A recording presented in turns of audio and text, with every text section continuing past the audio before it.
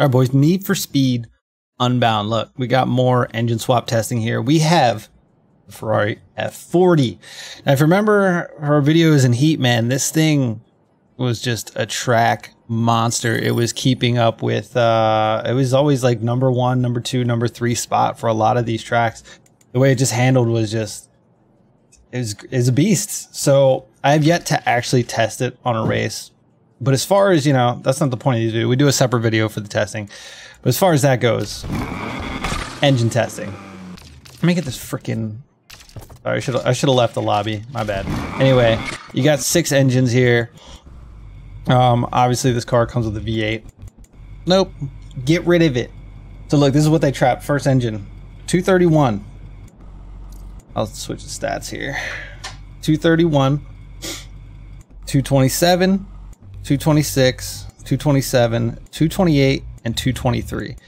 Now, again, it's usually highest horsepower, and first engine has it. It's 3.6 liter V6. That's what you want to roll with, man. I'll roll the clip.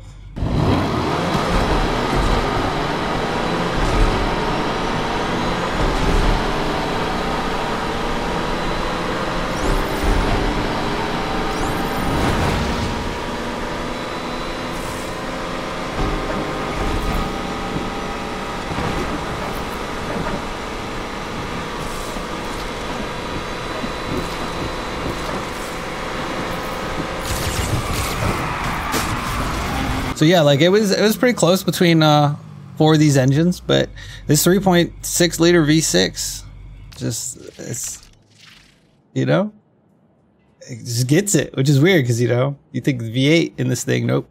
So anyway, everything's elite, single elite turbo.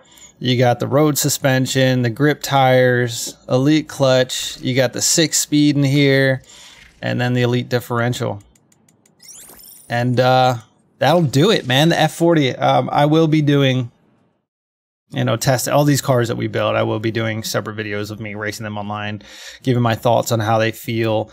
Since there's no real way to do time attacks at the moment, you can't just go into a race and hot lap it. So anyway, guys, F40.